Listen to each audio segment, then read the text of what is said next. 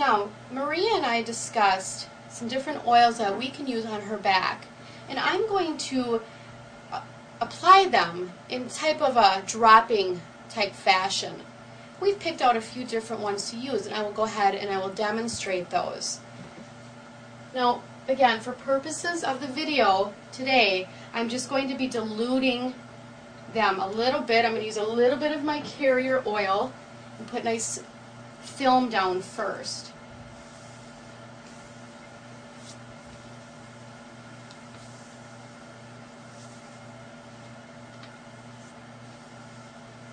So I've just got that applied right to her spine, and then just a little bit up to the sides here.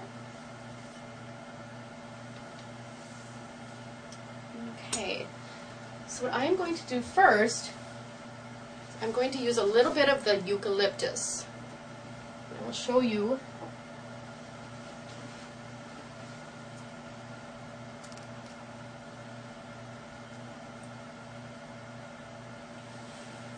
Now, for purposes of the video, I already have her prepared and ready, but I would inform my client to let me know right away if they feel any type of stinging or a burning sensation, just to let me know right away, because then I would probably immediately apply more carrier oil.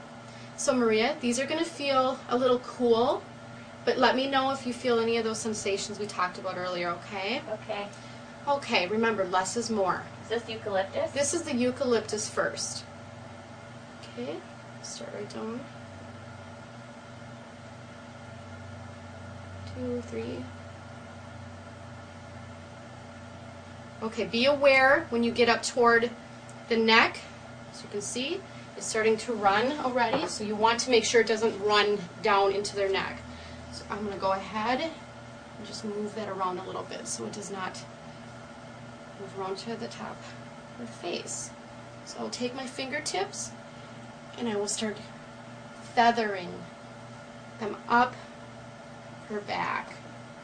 And using your fingertips will just cause the skin to get that nice sensation. It'll get the nerves motivated.